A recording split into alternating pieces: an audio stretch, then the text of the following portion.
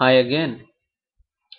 In the two previous videos, we maximized the contribution for Maze Furnitures by optimizing the product mix.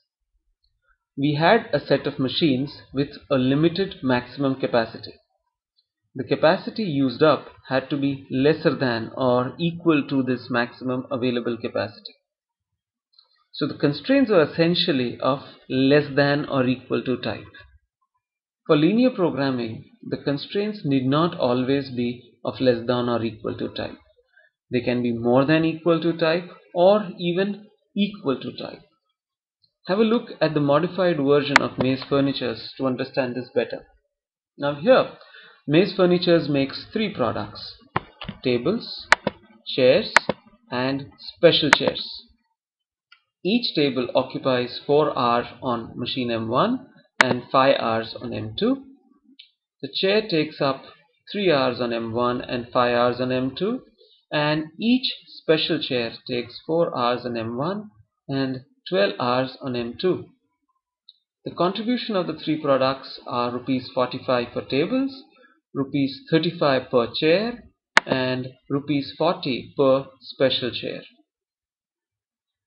The maximum capacity for machine M1 is 250 hours, and the maximum capacity for machine M2 is 400 hours.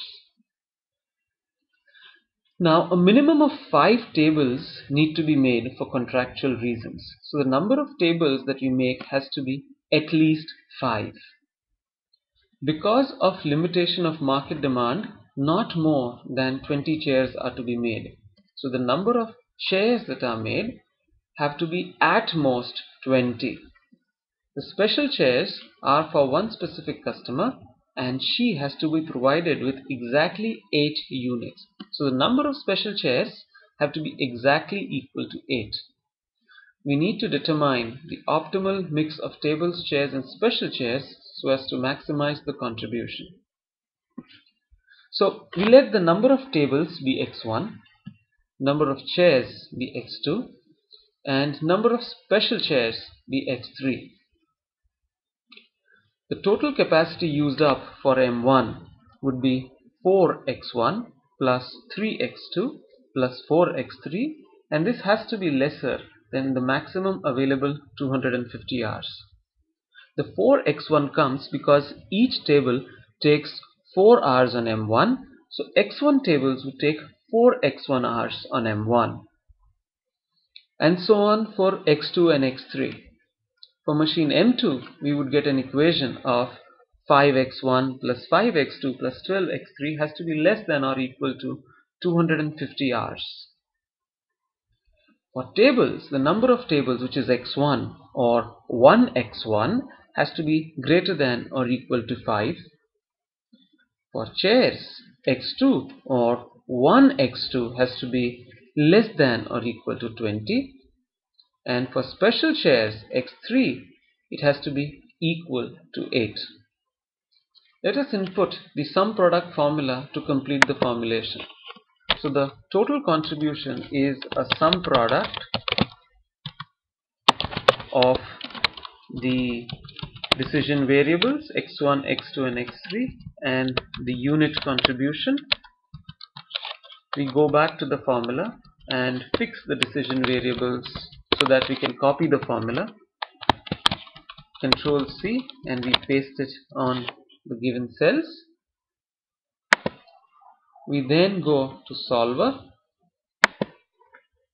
Our target cell is the contribution, which we need to maximize by changing cells number of tables, chairs, and special chairs.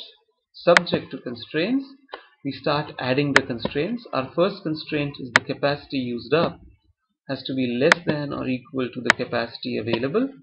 We add additional constraints. The tables has to be more than or equal to 5. We add more constraints. The number of chairs has to be less than or equal to 20, and add the last constraint. The number of special chairs has to be equal to 8. After adding all the constraints, we go to options and select linear model and assume non-negativity. We select solve for Excel to tell us that we need to make 39.5 tables, 20 chairs and 8 special chairs.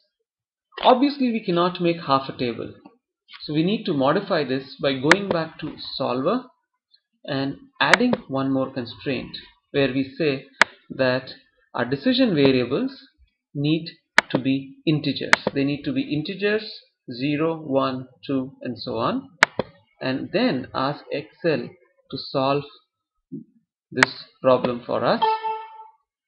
Optimum solution is to make 39 tables, 20 chairs and 8 special chairs to give us a maximum contribution of 2,775 rupees.